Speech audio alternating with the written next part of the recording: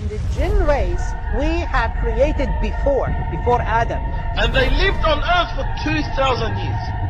The jinn in these 2,000 years, the jinn are not the smartest. Allah gave the jinn a lot of strength, and Allah gave them a lot of powers, and they could do many things. And the jinn were living on this earth before Adam alayhi salam. And there were nations, and there were tribes, and they were living, and they were getting married, and there was descendants and so forth. But they were so corrupt on earth. They caused so much corruption. They killed each other, deceived each other, cheated on each other, took the rights from each other. So Allah subhanahu wa ta'ala sent an army of the angels to fight them. And this army of the angels fought them and pushed them out of the land and made them live on the islands of the sea.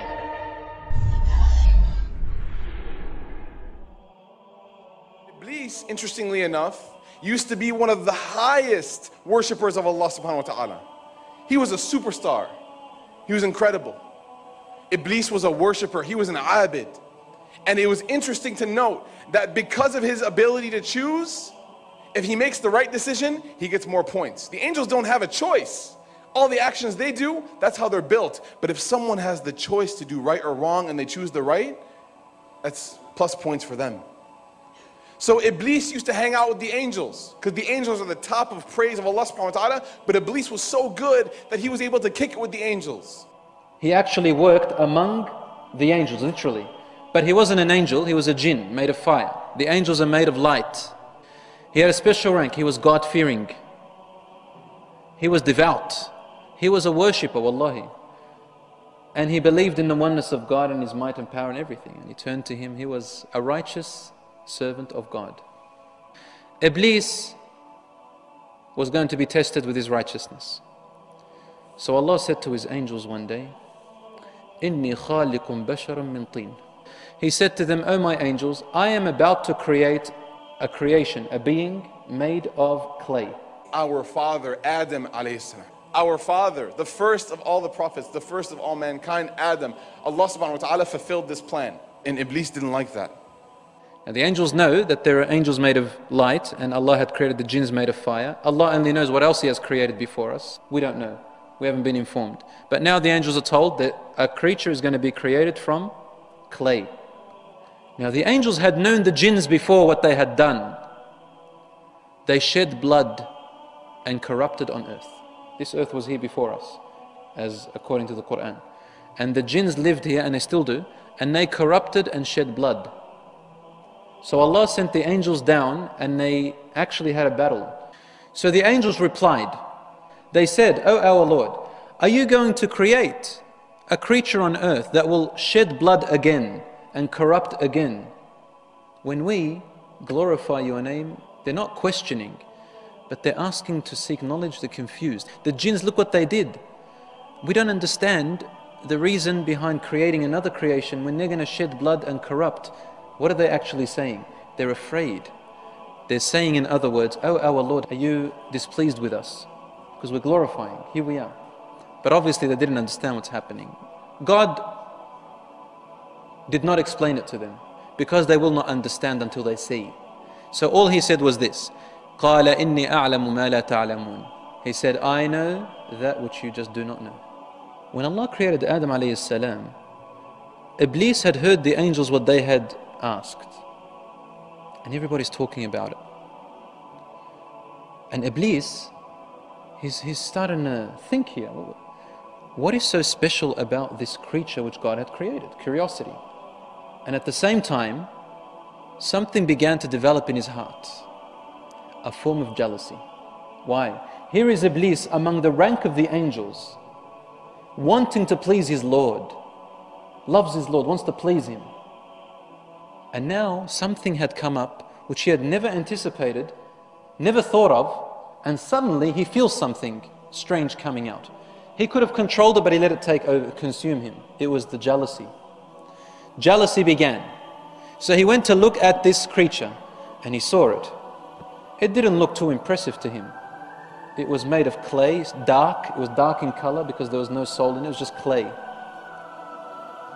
He tapped it, and he kicked it. And it made a ringing sound. and he was able to flow through it.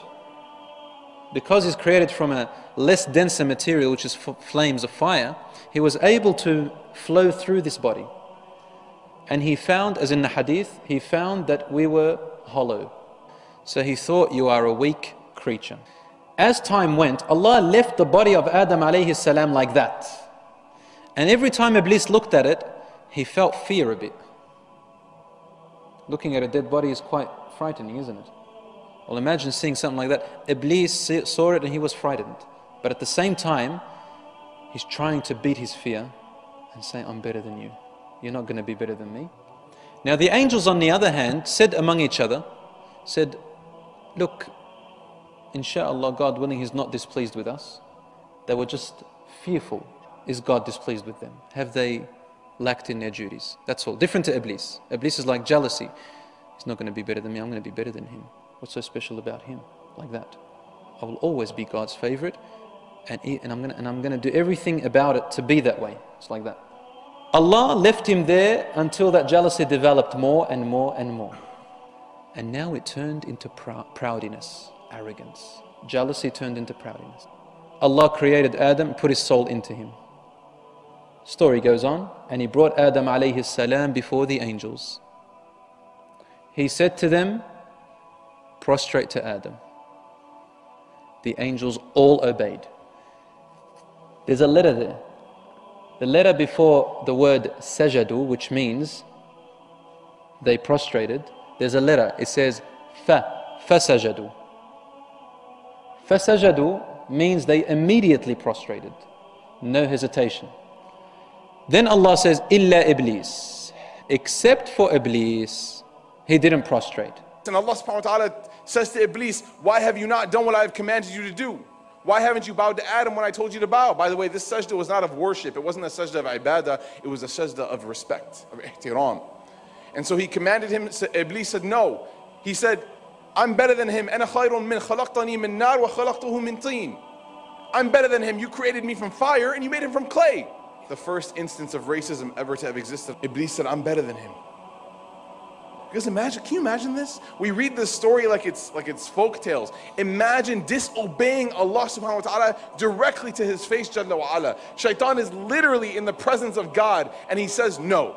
Then Allah further explains why Aba, he chose to refuse. He actually objected. He refused. So it was a conscious refusal.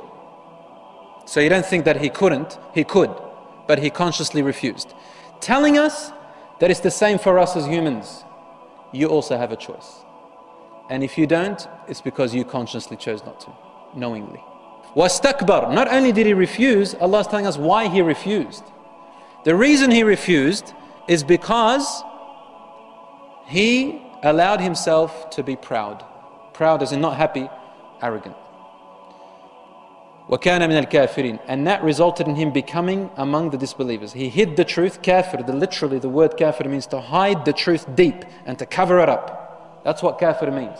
Knowing the truth, hiding it, denying it. So kufr can also mean denial, not just disbelief. Denial of the truth, knowing it.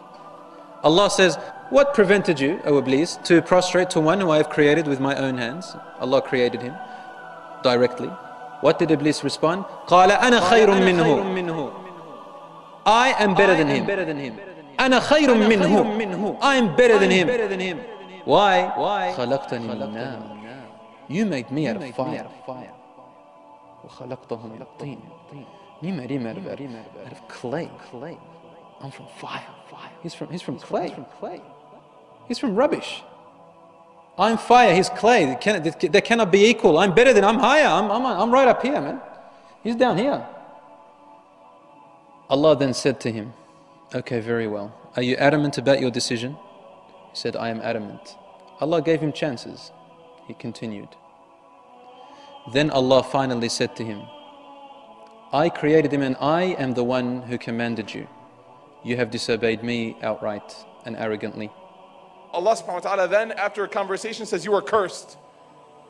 You are cursed. You are al-rajim. You are shaitan al-rajim. Interesting thing happens next. He raises His hands where he asks Allah subhanahu wa ta'ala, he makes a request. What do we call a request in Arabic language? When someone makes a request to Allah, we call that a dua, right? He makes dua to Allah subhanahu wa ta'ala. He says, make me amongst the mundirin, or give me life until the day of resurrection. And Allah subhanahu wa ta'ala says, قَالَ إِنَّكَ مِنَ الْمُنذَرِينَ. You get what you want. Some of us feel sometimes like we commit too many mistakes. We make too many sins. There's no way Allah will answer our dua. But look at shaitan. He directly disobeyed Allah, and then instantly after, what did he do? He asked Allah subhanahu wa ta'ala for something. And what did Allah do? Allah granted his dua and said, إِنَّكَ مِنَ الْمُنذَرِينَ. No one is too far away from Allah subhanahu wa ta'ala to ask for anything. No one. If shaitan can do it, you can do it, and Allah will answer your dua. Moving on. And then shaitan, after this, after he gets what he wants, he makes a challenge to Allah subhanahu wa ta'ala. He said, وَعِزَّتِكَ وَجَلَالِكَ. He swore an oath by God's honor and His might. By your might and by your power, I will lead them all astray. Allahu Akbar.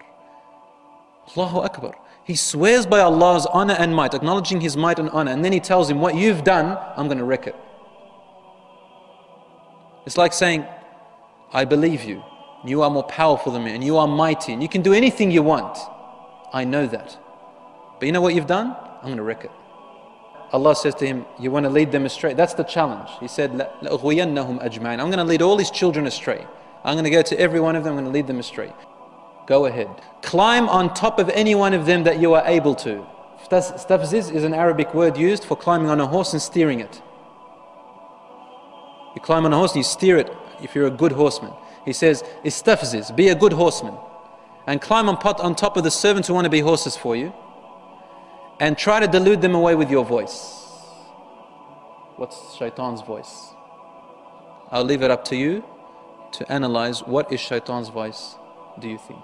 Since you can't hear him, what is his voice therefore? I'll leave that. And then he said, and try to delude them away by showing them materialism, materialistic things. Let them be involved in materialistic things. In other words, their cars and their homes and their clothes and their money and their this and their desires. And associate with them, like be a partner. And with their money, use their money against them. وَعِدْهُمْ. And give them false hopes or false promises. Allah says, but the shaitan never promises anyone except deception. He does not mean anything he says. I'm going to tell you something. My true servants, you will not have power over them. Then Iblis replied, he said, okay, I will lead them all astray, إِلَّا عِبَادَكَ مِنْهُمُ الْمُخْلَصِينَ. Except your servants among them who are sincere. Those are the only types of people, my brothers and sisters, whom Iblis and the shayateen have absolutely no power over. The ones whose hearts are absolutely sincere. أعوذ بالله من الشيطان الرجيم. بسم الله الرحمن الرحيم. ولقد خلقنا الإنسان من صلصال من حمأ مسنون والجان خلقناه من قبل من نار السموم وإذ قال ربك للملائكة إني خالق بشرا من صلصال من حمأ مسنون فإذا سويته ونفخت فيه من روحي فقعوا له ساجدين فسجد الملائكة كلهم أجمعون إلا إبليس أبى أن يكون مع الساجدين قال يا إبليس ما لك ألا تكون مع الساجدين قال لم أكن لأسجد لبشر خلقته من صلصال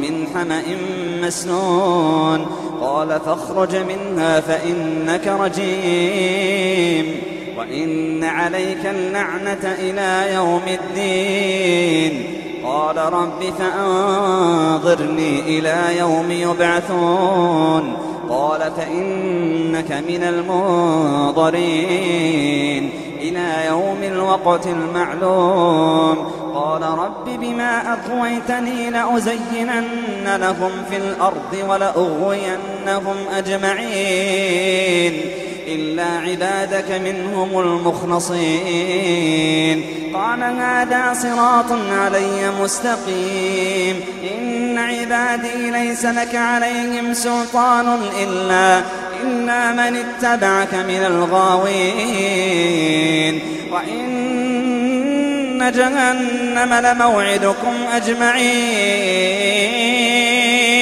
لها 7 أبواب وإن جهنم لموعدهم أجمعين لها 7 أبواب لكل باب منهم جزء مقسوم إن المتقين في جنات وعيون إن المتقين في جنات وعيون